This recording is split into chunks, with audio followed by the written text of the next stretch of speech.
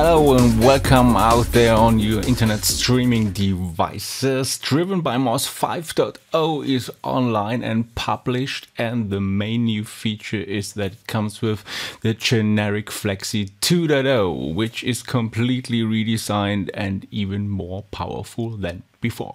If you click on it, you see as previously there is a Flexi up there, and as usual you choose the controller you want to use, and now it looks a little bit different. Before you had the 200 slots below there, but with the extended functionality I wanted to add this when pretty unusable, so I changed to this new idea to have a slot selector. So here you can select the 200 slots and then assign functions to it. The difference is here, because you do it like this, it's not stored automatically by Bitwig, your settings, so you have always make sure to store your settings pretty soon. So that's the first thing you should do if you want to do a new setup. First, choose a file name. On Windows, on Mac you can have a selector here, so let's say we want to have a little test here. Click on open and that's it. And as soon as you make a change, always click on export, then the file will be stored with your settings. Don't forget that, otherwise you will lose your settings on the next restart of the extension or when you reboot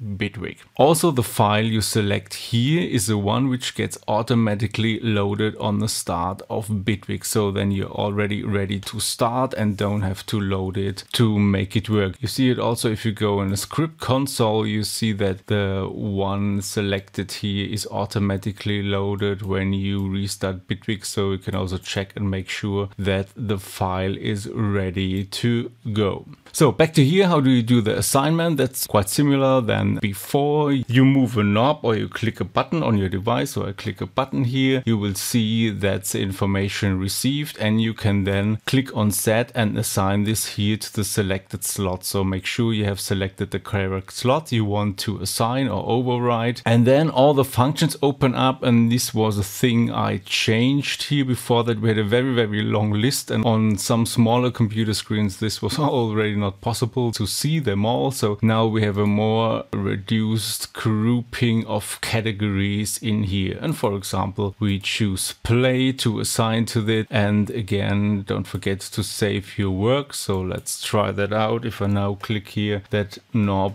we will have the play working on our controller device. And there is also a new feature in here. You see here the types, so it's CC node and program change, but I also added Pitchbend. So basically if you have a Mackie MCU device or also the Hui protocol, which there is no script available for that, you can also use Pitchbend to control functions in Bitwig. So we're pretty complete here by now. And the biggest new feature is here that you have also this new section of modes. You know modes from my other scripts. Normally you have a track mode, volume mode, sense mode, panorama mode, parameter mode, and these things. And this gives you the ability with a set of knobs and buttons to control multiple functions if you simply assign another button to switch a mode. So you can say you don't see the full list here, maybe move that down a bit. Modes, you have the option to select the item change. It's again designed for 8 knobs and 8 buttons, so you have 8 knobs you can assign to changing a value. You have 8 buttons to select the value, for example a track or a parameter page, and then you get the options to move up to the next track here or the next track page depending on what you have chosen, to change the volumes of the 8 tracks, 8 panoramas, 8 cents, and so on. And the track mode is the first knob changes the volume, second the panorama, and then 6 cents. This is pretty powerful, so each device which has 8 faders or 8 knobs or 8 buttons, you can now use these modes without the need to develop anything. And have joy and make some funky music.